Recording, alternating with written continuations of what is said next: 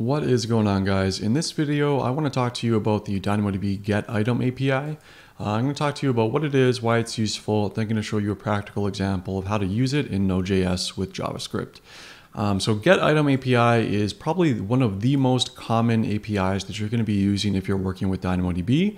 It's especially useful because this is your basic GetItem by ID operation. So for instance, if you have a transaction ID that you know of and you want to retrieve the row, you would be using the GetItem API and providing the value that you're looking for in that call. So it's a very, very simple API. You only really provide the column that you're looking for, the column name and the value of the row that you're looking for as part of the request. There's some other parameters as well, but we'll get into that in the example section. You can also set the consistent read here to true and false. Consistent read just ensures that if you set it to true, it means that your data is going to be completely up to date when you get it back. If you set it to false, then there's a chance that your data may be a little bit stale. So if that's okay for you in your use case, then feel free to use this as false. Just be aware that there's some issues with setting it to false because you can get that stale data. Also keep in mind, if you're setting it to true, you use additional RCU capacity or read capacity units. So that'll mean it's more expensive. It actually uses double the capacity. So let's go into the example now of how to use this thing. So again, this is in Node.js.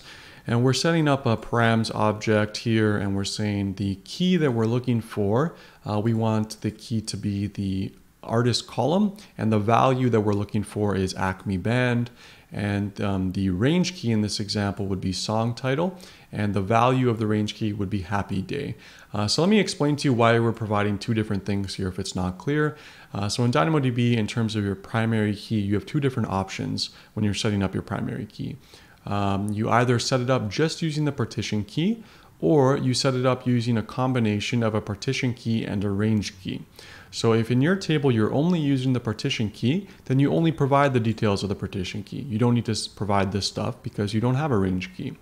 But if you're using a setup where you have a partition key and range key, as we are seeing in this example, this is an example where the table has partition key and range key, we need to provide both of these values because the combination of the artist and song title is what constitutes to the primary key. So it's in essence a composite key if you come from SQL land.